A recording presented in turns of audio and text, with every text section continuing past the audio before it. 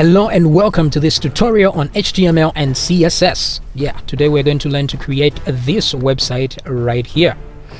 Alright, so it's a pretty basic music website with songs here, header, a few images and some songs here. So let's dive in and create this awesomeness. So to do this we will need notepad. So let's open notepad right there. So if you have no idea what HTML and CSS are, please watch my previous videos because I explain all that in detail. So to start with, let's create a style tag. This is where we'll put all our styles. So the opening is the opening and the closing style tag. From there, let's create an opening body tag. Let's create a closing body tag like that.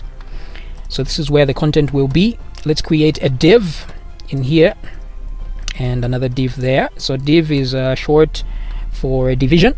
Now this div is the main div, so let's give it an ID of I'll call it wrapper because it wraps everything inside. And yeah, we are getting somewhere. So let's save this. So let's go to the desktop and create a folder. Let me call this web. Let's go web, and let's save our home page as index.html. Make sure we select all files down here and save, and we're in business. So the first thing you notice on this website is that there's a header. Okay, this part we call the header, and this is the content below. So let's begin with the header right now. Okay, so let me go back here and say let's create this div. Let's create another div called header. Okay, so to name a div we just give it an ID equals header like that. Okay, and we are good to go. And now we know how to bring images by now, but the thing is we have to make sure our images are in the same folder as our website. So this is web, the one we created with our content in there. So let me open this other one which has the images and copy all these images. Then let me bring them in web and paste. Let me paste these guys in here. Okay, so as you can see, I got these images from the internet of popular artists, and I named them 1, 2 up to 10, and the header is the one in the header is named header. And these are square images, meaning the height and width are exactly the same, so you can find such images online. So to start with, let's bring an image in the header like that using source. Let's close the image tag. So let's name it header.jpg. That's the source of the image. So let's check that out, what happened when we did that. Oh, and by the way, let's open up our website that we're creating, and there we are. Okay, so we have one image that we've added in this notepad. Okay, looking good so far. So let's give it a style. For example, I want it a little bit smaller, so we'll give it a style width. Oh no, let's deal with the height instead. Let's say 250 pixels. Okay, like that. Yeah, much better. Now I want the header to have a background color like this one of red. So let's do that right now. Now let's go to styles in here and create an actual style using pound or hash header like that. Why are we using pound? It's because we are talking about an ID. So the website will look for this ID anywhere, and yeah, ID, but the ID is here, ID header there. So whatever we add here will affect this one. So let's do that real quick. Let's say background color. So let's use RGB values. Okay, so now to quickly find good colors, what I did was I went on Google and googled Google Images and typed vibrant color palettes or palettes. So I got these results, but I liked this one right here, so I went ahead and copied this image onto my PC. So what I'm going to do now is go to where the image is and open it with paint actually. So I'll just click edit and it opens automatically with paint. So what I want is this maroon right here, or red. So I'll go here and click the color picker and click on the color, then the color will be selected. But then I'll go to edit colors because I want to see the information that creates this color. So the red is 255, green is 70, blue is 39. So these are the values that create this color, and I will use these values as the RGB. So R was 255, the other one was 70, and the last one was 39. So let's see what effect that has on our website, and voila, you can see it right there.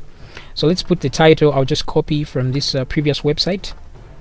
We go right here in the header div and paste that text, bam, like that, my website.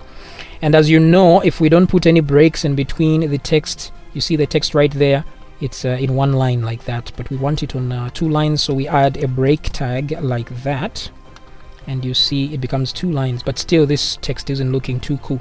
So let's deal with this right now. To start with, how do we deal with it? Let's define a font first of all. So how do we do that? Let's do that in the body, so that everything else we type will automatically have that font. So I'll create body here. Now I'm not putting the pound, as you can see, because I'm talking about a tag and not an ID. So tags, you don't put anything at the beginning, it's just body, so it will affect this body. And since the body contains everything, everything will conform to the rules in here. So one we want is called font family right there. And font family I want is Vedana, that's the font I want. Tahoma, like that. Now the reason you can put as many as you want here, separated by a comma, so that if the website doesn't find this first one, it will go to the next one and so forth. Okay, so right there you're going to see the font has changed on my website. Very cool. The next thing I want is to go back in the header style and give it a color of white, so RGB. Now white, we all know, is a maximum of all 3 colors, which is 255, 255, and so on. So that gives us pure white. And there we are. But the font is too small, so let's give it a font. We say font size is equal to, let's give it 30 pixels like that. And voila, the font size is much bigger, but we want it floating here. So what we do is we make this image, because this image is obstructing the text, we make it float.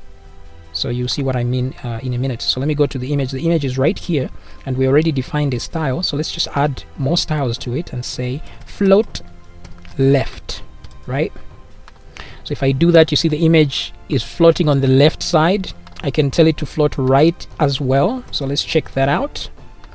Float right, and it's floating on the right side, but I prefer left, so we'll leave it at that. But now we have a problem, because the header div is not reaching the bottom. Why? Because this image is floating, so it has no reference below this image. So what we do, how do we sort this problem out? We put a break tag at the end like that. Excuse me. So the break tag doesn't seem to have changed anything. That is until we add a style to it. So let's add a style of clear. Now clear will clear any floating items on either the left or the right, but in this case we just say clear both sides, so it's both like that, and voila, we are in business. Then what I want is inside this header again, I want the font, the text to be aligned in the center. So text align will give it a value of center like that, and refresh, and we have it there. But now I want this text smaller than the one on top, so I need to find a way to be able to edit it by itself, give it different styles. So I'll just put a div inside it like that. I'll put it inside a div rather, so that I can give this div some styles like that. So let me just say font size and give it 20 pixels. Okay, and there we are, looking pretty good. But I want it to float a bit lower, so I'll just add a break just before the same text. I'll add another break at the beginning there, so it goes down like that, and it's looking awesome. So let's add 2 images, these 2 images in there, and those are image 5 and 6. So let's do that right now. So this is gonna be easy because we already have this image in there. So let's just copy what we already have, paste for both images like that. Okay, let me put them in order, but we don't need these styles, so let's delete them. Thank you very much. Let's create a class instead.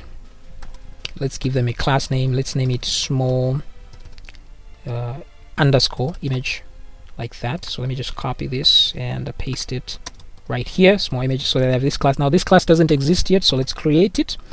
Class, we use a dot, so let's say dot small image like that, open bracket, close bracket. So let's put some stuff in there. Let's say small image will have a width of 100 pixels. Okay, let's do that and refresh, and you see right there we have 2 images with 100 pixels right there. But if we look at the original, they are closer to this side, so which means they are floating. So let's make them float. Okay, let's make them float left. Okay, like that, and voila, they're floating. But also we need them to be different images. We need image 5 and 6 as discussed earlier, like that. Yeah, exactly. So we just change the reference to the image. Now as you can see, our this website is fully wide, this one is not.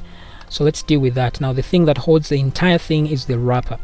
So let's go and create styles for the wrapper. So we do pound wrapper. We're using the hash or the pound because it's an ID we are dealing with. Okay, so let's give it a width of 100%. Then let's give it one called max width, meaning it shouldn't go beyond 1000 pixels like that. Let me put a semicolon here, otherwise it won't work. Refresh, and there we are. It's much shorter now, but it's not in the center. So how do we get it in the center? We give it a margin.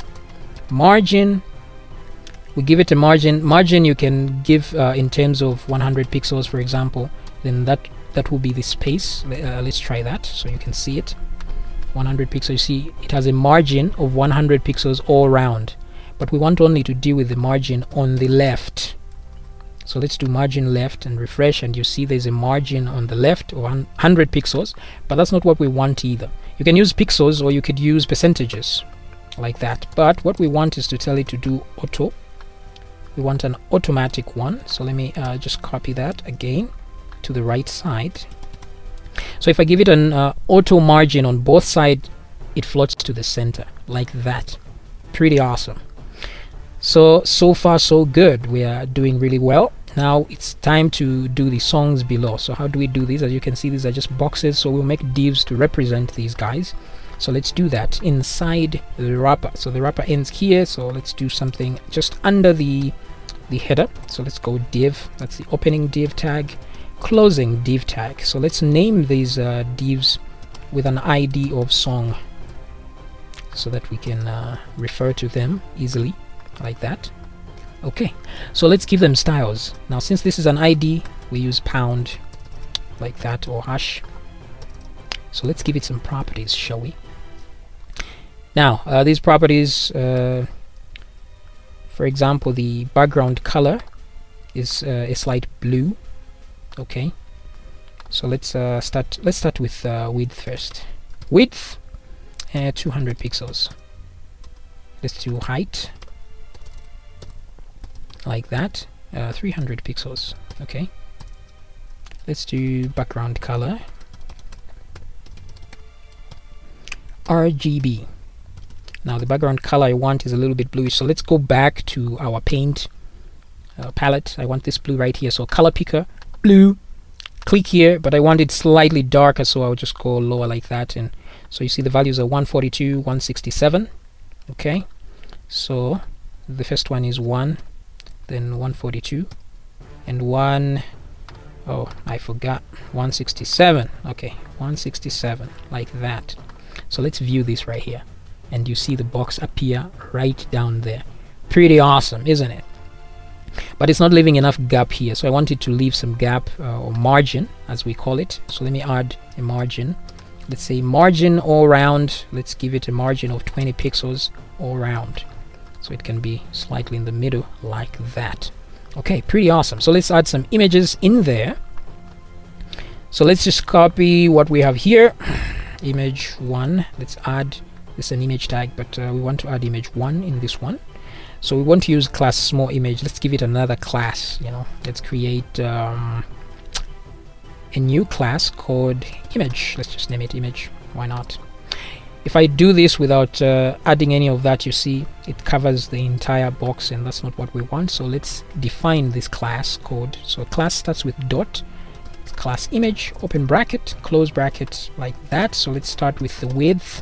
We want to change the width to 100%. Okay, refresh, and there we go. But we wanted to leave this the image to leave a small space around it. So what we do, we deal with the song, we deal with the entire box. This box, we give it a padding of we can do it in two ways. We can give the image a margin, or we can give the song some padding. So I will just do padding in this case of 4 pixels, and there we are. We have like a small line around it. Pretty awesome. So let's give the titles of this. Let's add a break tag there. Matter of fact, let's add 2 of these so that it moves a little bit lower. And then let's put some stuff here. Let's say song Survivor, hoping that's the right spelling. Let me add a break and another break like that. Let's put something else called artist. Beyonce. Everybody know who this is though. Beyonce. Okay, let me type some other text here, like 10 minutes ago, like that's when it was posted. So let me add a break there. So let's see what we get with this. And there we go. You see some text down there, but it's not looking too good. We need the color to be white, for example. So let's go back to this song, give it a color of white, RGB 255, that's maximum. 255, 255. So when all three colors are at maximum, it's white. And there we go. The 10 minutes looks too big, so let's do something about that. So in order to deal with this, I'll just give it a div of its own as well. This text right here, div, opening div right here, a closing div. Why am I giving it a div? So I can I want to be able to style it separately. So let me just do a style there and say font size is 11 pixels. The color, on the other hand, is black. Okay, this is getting too long here, so instead of giving it a style, let me give it a class. So I'll name this class time like that, so that I can go here and create that class dot time like that, so that the styles can look cooler here. So to start with the color, I want it black, RGB 000, because it's black, no color information at all. Font size though, I want this font size 11 pixels, and then so let's check it out, and that's pretty awesome. But I want it to float on this side, so I'll say text alignment, text align like that, right. So to align itself to the right side, let me refresh that, and you see pretty cool, but it's too far down. So let me just remove one of these breaks here. Thank you very much, break, you are relieved of duty. Not really what I wanted, so let me just put it back. That's much better. So now that we have this, let's make this text a little bit bold. So how do we do that? We put a B tag right there. B, opening B tag, closing B tag. Everything in there will be bold, as you can see right now. The font is rather a little bit big, so let me lower the font size in the song box. So let's go here and say, in fact, let me lower the font in the body. Let's say font size, let's put it at 13 pixels like that, so that the entire website has that font. Much better, looking much cooler. So let's copy these songs. Okay, now the thing is, these are not clickable yet, so what I can do to make it clickable, right here on the div, I can put an a tag href like that. We already learned how to do this in a previous tutorial. So let's put a closing a tag, opening a tag, so anything in between becomes a link. Okay, so here you can put whatever index.html, whatever page you want it to link to. So let's refresh, and now it's clickable. You see the mouse changes like that. But one thing you can see is that the clickable area has these lines now underneath them, underneath the text. So I want to remove these decorations. So what I can do is go to the body, copy, create another body opening and closing, but this time I leave a space and put an A. What this means is that all A tags in this body will have whatever I put here. So I want text, there's one thing called text decoration, I want it none, like that. Don't worry, we'll cover this in more detail in other tutorials. But you see these lines underneath here on all links, they'll disappear as soon as I refresh the button, so that it looks much cooler. So what we do now, let's copy all these from the link down to the div. Oh, sorry, everything here. Let me paste that again. 3, paste. So how many of these have I done? Now if you notice, these are 1, 2, 3, 4. If you notice, they're going down, they're not coming to the right side. Why is this? Is because they're not floating.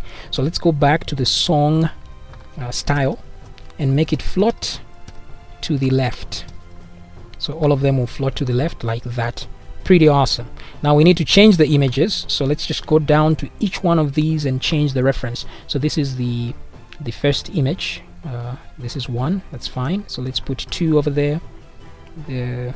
This one will refer to 3.jpg, this one will refer to 4.jpg. So let's see that, and voila, we have different images on all these guys. Looking good so far. The only thing missing is that the background is not showing anymore, the wrapper itself. So let's go to the wrapper there, right there. Let's give it a background image, the background color, sorry. So now this one I want a deep gray, so I'll just put 50 50. A tip for the grays, if you put similar numbers, it's a gray. It just differ how dark or light. But as you can see, I can't see this gray the way I'm supposed to see it on this one. That's because we have the same problem we had on the header where it was hanging. And how did we solve that problem? We went down here and added a break tag with a style of clear both. So let's do the same thing. Let's copy that one, but the one we want to deal with is the wrapper. So the wrapper starts here and it ends right here at the very end. So just before it ends, we add this break with a style of clear both. So let's see what that does, and amen, everything is working according to plan. So if you compare these two websites, they're exactly, well, kind of exactly the same.